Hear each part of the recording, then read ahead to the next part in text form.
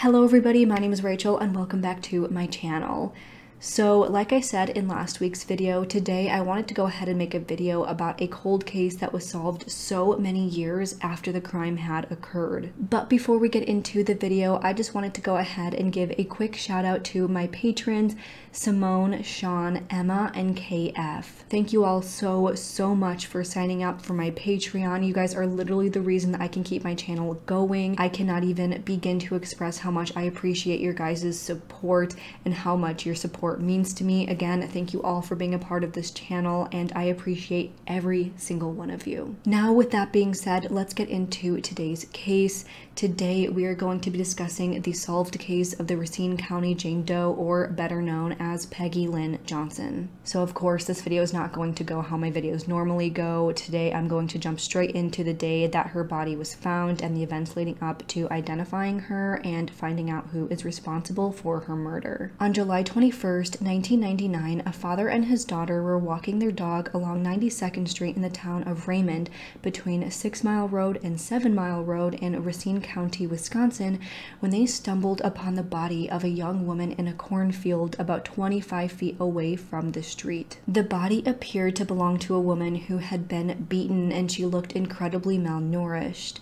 She was wearing clothes that clearly did not look like they belonged to her. She was wearing a gray men's Western-style button-up shirt with a red embroidered floral pattern on it and black sweatpants with no shoes or socks on. Upon examining her body, it was discovered that she had died within 1 day of her body being discovered. The man who discovered the body walked this route every single day, so he knew that her body was not there the previous day. In addition to that, it had rained just after the body had been placed there, which had washed away a lot of the evidence that could have been found, and this also helped determine when she was placed there. So of course, after the body was discovered, she was taken in for an autopsy, and this autopsy showed just how much this woman suffered before her death. So like I said, it was very evident that she was malnourished. In addition to that, she showed signs of long-term neglect and abuse, which seemed to have gotten significantly worse in the days prior to her death. There was bruising all over her face and upper torso.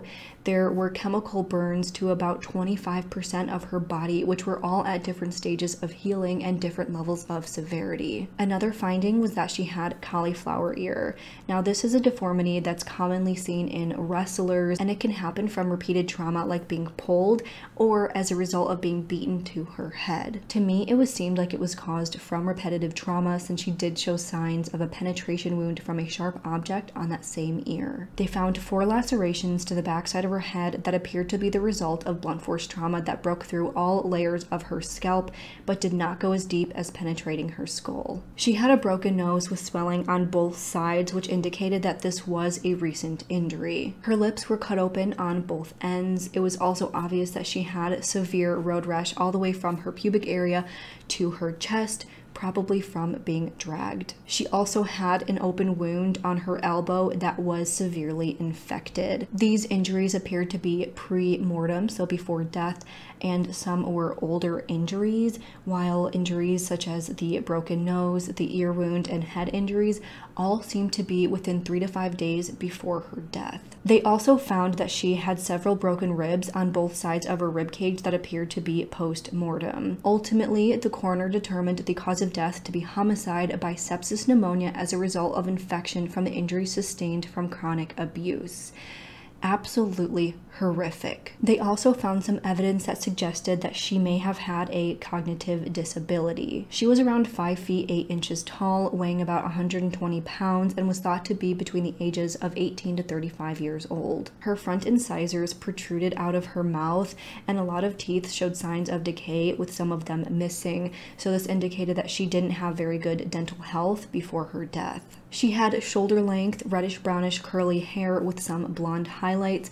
Both of her ears were double pierced, and it looked as if she had worn glasses during her life, but there were not any glasses found with her body. At this point, investigators had absolutely no idea who this woman could have been, so for the time being, she was labeled as Racine County Jane Doe. On October 27th, 1999, there was a funeral held for Racine County Jane Doe, and she was buried at the Holy Family Cemetery in Caledonia, Wisconsin. Her gravestone read, "Daughter, Jane Doe, gone but not forgotten. Investigators initially thought that this young woman was possibly a runaway who was estranged from her family, and that is why she wasn't reported missing as far as they saw. Or they thought that maybe she was a tourist from another country and that she just wasn't in the system because of that. They tried their best to identify her and figure out who was responsible for her death, but like I said, there was very little evidence. Unfortunately, it had rained just after she was placed there, which washed away a lot of the evidence that could have possibly been there.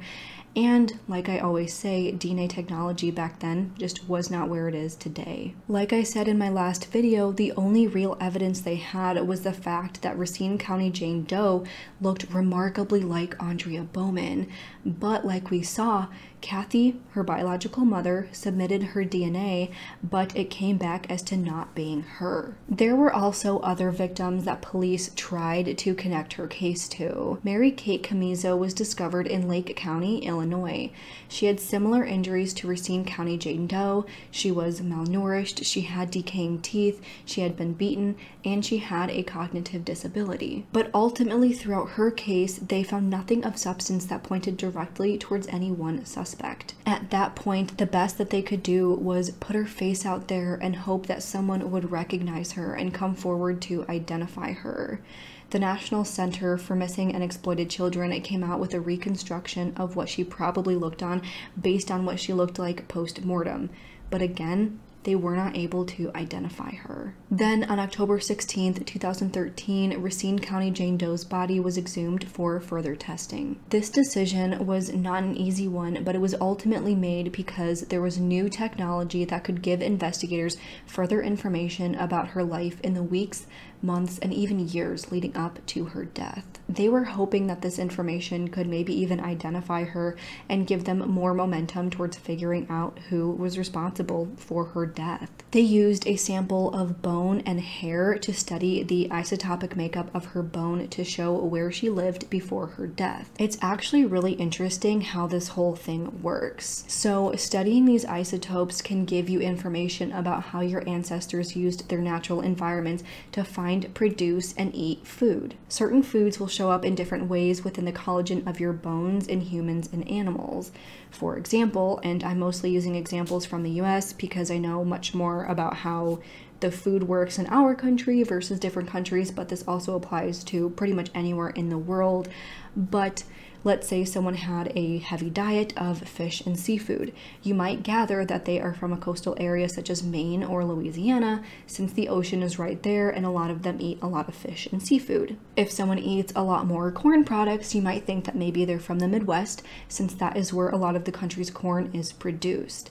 Again, our bodies can tell us so much about pretty much everything that we do. They initially did not release the results of these studies because they did not want to hurt the integrity of the investigation, but by October of 2016, authorities announced that from the isotope testing, they thought that she may have been originally from or spent several years of her life in Alaska, Montana, or southern parts of Canada. I'm not exactly sure how they found this out, but they also revealed that her murderer may have either been from New Hampshire or New Jersey. It's all very interesting things that they were able to come up with just based on this bone and hair sample. Then after doing all these tests on July 19th, 2015, her body was reburied under her original headstone. Then, after 2 decades of investigations, following up on thousands of leads and trying numerous DNA strategies and doing everything possible to figure out who this was and what happened. On September 23rd, 2019, investigators received a tip from a concerned citizen in Cape Coral, Florida, who said that a woman had been going around and telling people that she had actually killed a woman while she was living in Illinois. This person identified the woman as then 64-year-old Linda Sue LaRoche. Then, using her identity and DNA comparison, they identified Racine County Jane Doe as 23-year-old Peggy Lynn Johnson. So first, let's discuss Linda Sue LaRoche. Linda LaRoche was a registered nurse and the owner of Guardian Correctional Care since 1997. Guardian Correctional provided medical services to jails in DeKalb County since 2000 and Boone County since 2006, both of which counties are in Illinois. The services she provided included staffing a jail with a nurse 5 days a week, having a doctor on call at all times, and paying for inmates' pharmaceutical and hospital bills. And by all accounts, she did an acceptable job at both counties. Both counties reported no inappropriate behavior from her, and they were happy with the services that she provided. By October of 2013, she moved from Illinois to Cape Coral, Florida, where she enjoyed a retirement community in the Gulf of Mexico, living inside of her $300,000 riverfront home. She considered herself at least partially retired since 2013, even though she did still go to some meetings in Illinois. In Florida, her and her then husband owned 5 properties in Lee County, 3 of which were in Cape Coral, and then 2 of them were in Fort Myers, and all of the properties added up to a value of $700,000. She also owned a $41,000 Mercedes, which she crashed that same year in 2019 while she was drunk driving. So now let's talk about Peggy Lynn Johnson.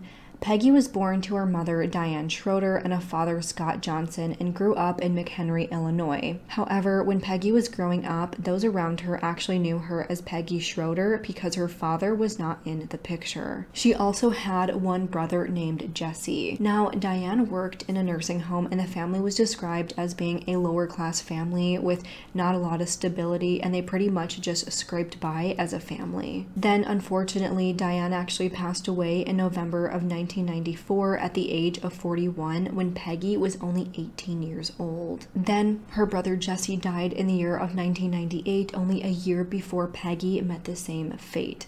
Unfortunately, I was not able to find the cause of death of either Jesse or Diane. Friends and classmates described Peggy as very quiet. She did always seem happy and had a smile on her face, but she never really spoke up or said anything. She was a very sweet and caring girl and wouldn't even hurt a fly. Peggy went to Harvard High School in Harvard, Illinois, which was about 20 miles west of McHenry. However, nearing the end of her high school career, classmates recalled that Peggy sort of fell off the radar after her mother had died. Friends said that the last time that they saw Peggy was at the homecoming dance at school in 1994. At that point, friends and classmates didn't really know what happened to Peggy, but they had heard that she went back to live in McHenry, which is where she grew up, so they weren't too concerned. So there Peggy was in 1994, 18 years old. She did have a cognitive disability. She lost her mother, and she didn't have a father in the picture, and she was homeless. She didn't really seem comfortable confiding in her friends because according to them,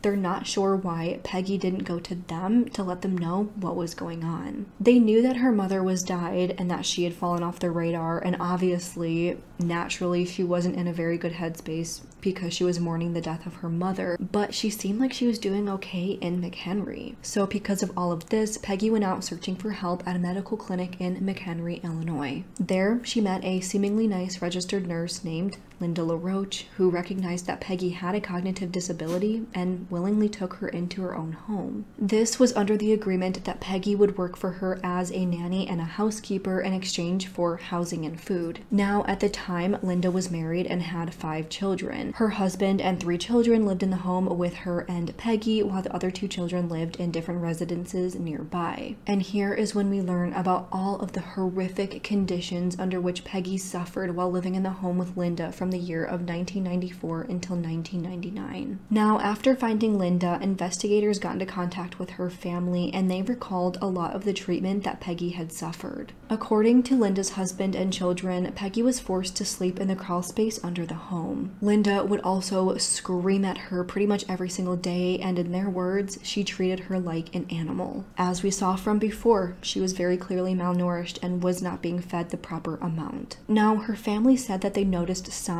of physical abuse on Peggy, but as far as I saw, it seemed like they didn't actually see most of it happening. One of the children said that they asked Peggy about a black eye that she had, and that Peggy actually confided in them and told them about what was going on and told them that Linda had punched her in the face. They also saw on some occasions that Peggy was slapped in the face and head, and one of them also said that she had stabbed Peggy in the head with a pitchfork. But as we saw from the autopsy, that is not even close to the amount of physical abuse that she endured for 5 years. Now, at the time of Peggy's death, like I said, Linda was working at the jail. Apparently, these jails did not have facilities to store drugs, so Linda admitted that she had been storing these medications in the crawl space in her home in McHenry. So then, when Linda was questioned, she admitted to almost everything. She did admit to abusing Peggy, but she told them that Peggy would steal from her.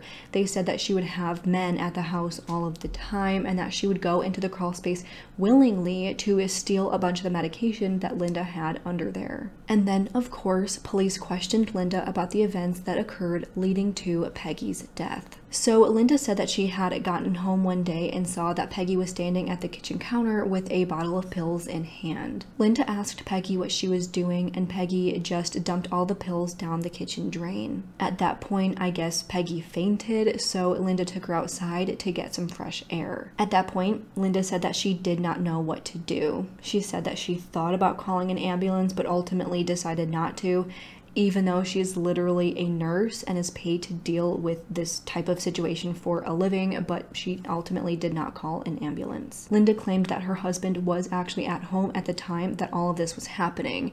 She said that she asked him to take the kids out for ice cream because this was going to be traumatic for them. During this, Peggy was still laying there and her eyes were fluttering, but then she eventually woke up. Linda said that it was at this point that she decided and realized that she could not deal with Peggy anymore. She said she then took Peggy to a phone booth at a nearby gas station. She told Peggy to call her grandmother and then drove to a nearby restaurant so that Peggy could meet up with her grandmother. She said she had turned Peggy over to her grandmother and that she hadn't seen Peggy ever since. But there was a problem with this recount of the story. They questioned Peggy's grandmother and she told them that she had never once met with Linda or Linda's husband. So then Linda changed the story once again and said that she did drop Peggy off with someone, but she wasn't exactly sure who. But then by November 6th, 2019, she finally admitted that she didn't drop her off with anybody and said that Peggy had actually overdosed on those pills. So then she drove Peggy's body to Wisconsin and then let her out in a rural area and then left her on the side of the road. But she insisted that Peggy was not injured when she dropped her off and that something must have happened after she dropped her off in Racine County. But not only did the autopsy contradict her claims that she was not injured when she was left on the side of the road, but it also showed that she had zero trace of any drugs in her system, which contradicted the claim that she had overdosed on any sort of pills. So obviously, Linda is not telling the full truth.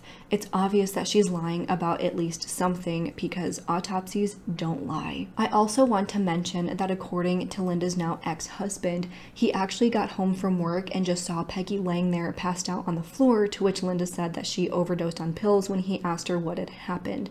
So he claims that he was not home during all of this. Now, I will say that most stories that people tell do stem from a bit of truth. So I do think that Linda was truly getting tired of taking care of Peggy, but I don't believe that her behavior was as bad as Linda says.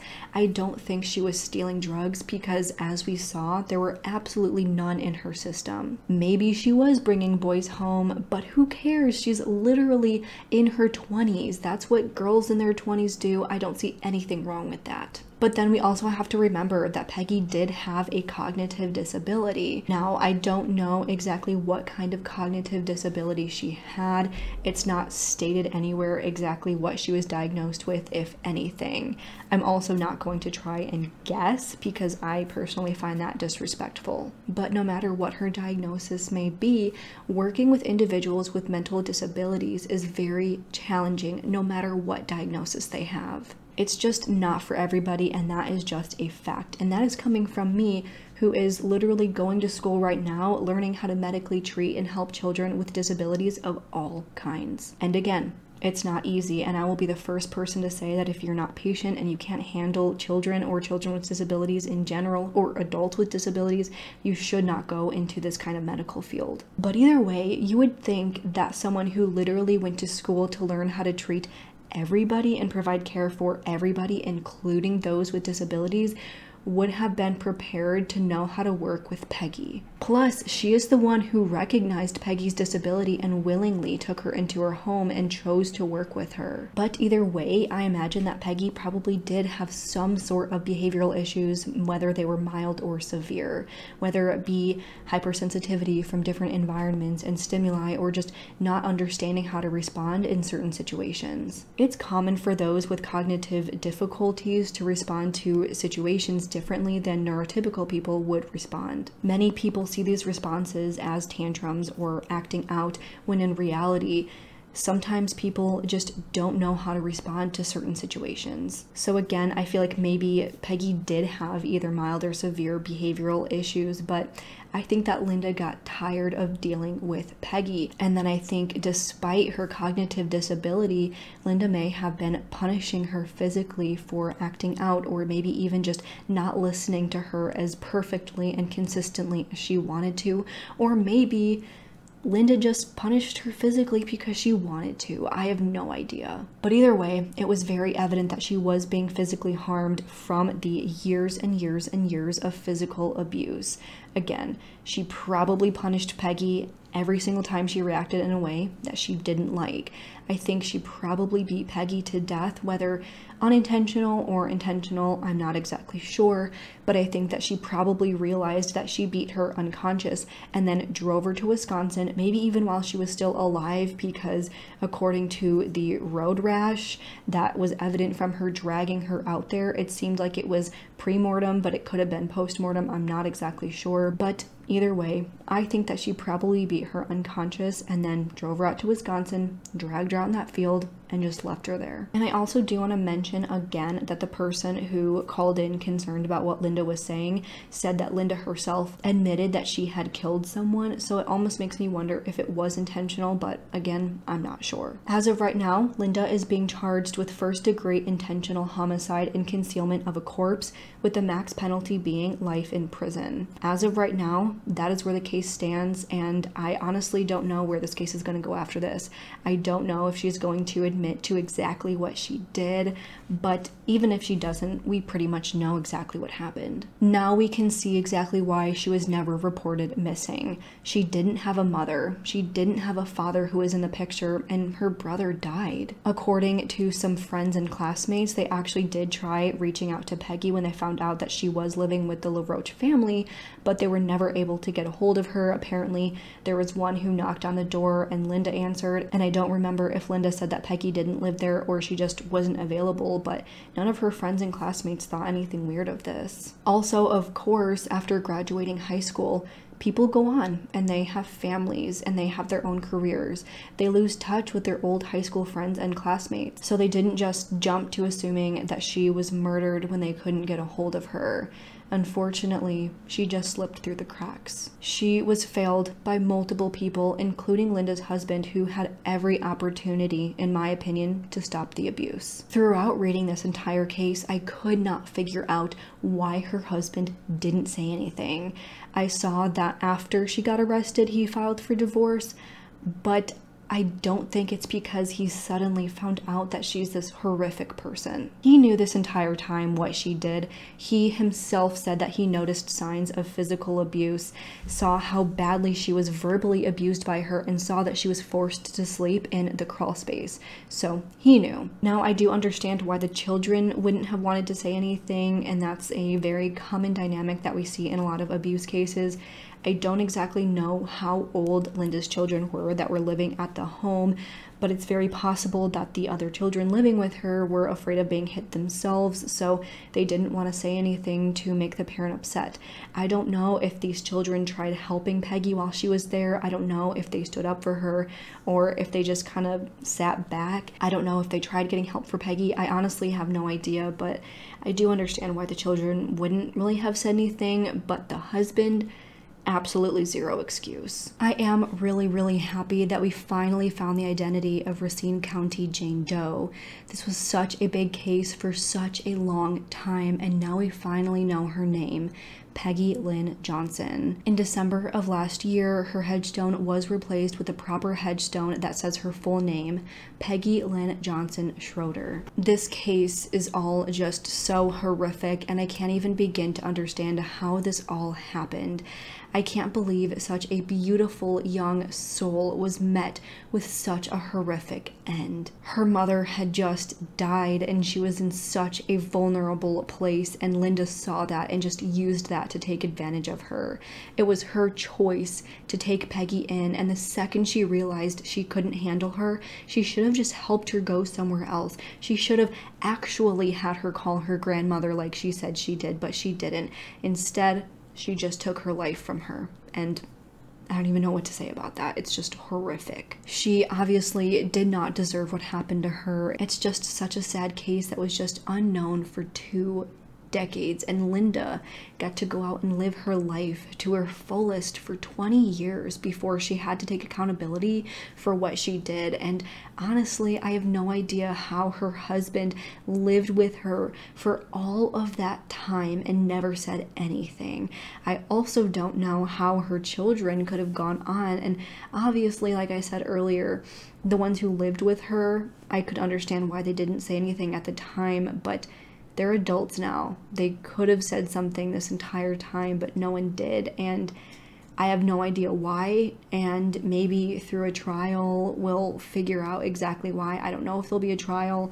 I don't know if she's ever going to come out and say anything, or if the husband and children are ever going to come out and say anything else, but it's just horrific, and I can't even begin to understand it. Thank God for that concerned citizen who took the responsibility of calling this in. We definitely need more people like this person in our society who will take the responsibility of calling in when they hear something suspicious. This person was the reason that this case finally found justice and why we finally have a name for Racine County Jane Doe. So that is where I'm going to end today's video. I hope you enjoyed learning about these 2 different cases that were solved so many years later. It really is horrible to hear about what happened to these 2 beautiful young women, and I'm referring to Andrea Bowman as well as Peggy Lynn Johnson, but it's also nice to discuss some of these cases that do have some closure and some justice. So with that, if you did like today's video, make sure to go ahead and leave this video a thumbs up and subscribe to my channel. I put out new true crime and mystery videos every single week. Also, don't forget to turn the notifications on if you wish to be notified of any future videos. Don't forget to follow me on Twitter and Instagram. Both will be linked down below. And if you have absolutely any case suggestions, please make sure to go ahead and send them over to my email at RachelShannonCases@gmail.com. With that, I hope you guys have a great week. Stay safe, stay healthy, and I hope to see you next time. Bye!